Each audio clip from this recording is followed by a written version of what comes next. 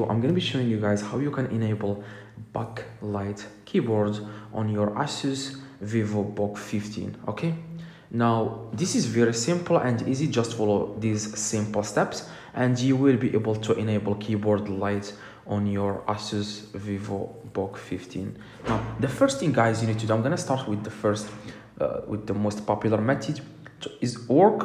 You want to click on FN. Okay, you want to click on FN. At the same time you want to click on F7. FN. At the same time you want to click on F7. Now if it doesn't work, click only on F7. Just click on F7 and you will be able to turn on keyboard light on your Asus Vivobook 15. Now if it worked, drop a like on this video. If it doesn't work, then follow these steps. You will be able to turn on keyboard light on even old laptops like Vivobook 14.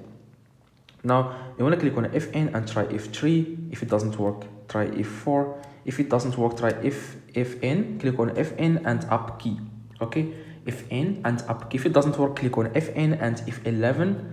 FN and F11. If it doesn't work, click on FN and try all the keys in the top. That's what I did to discover this. You want to just click on FN and F2, F3, F5. If it doesn't work, then that's probably because you have a specific laptop. So that's why I made the video in the screen. Click the video in the screen right now and you will be able to turn on keyboard light on any Asus laptop. Just click the video in the screen and you will be able to enable that even on non-gaming laptops or non-backlights, even if your laptop doesn't support that. So drop a like and see you guys next video.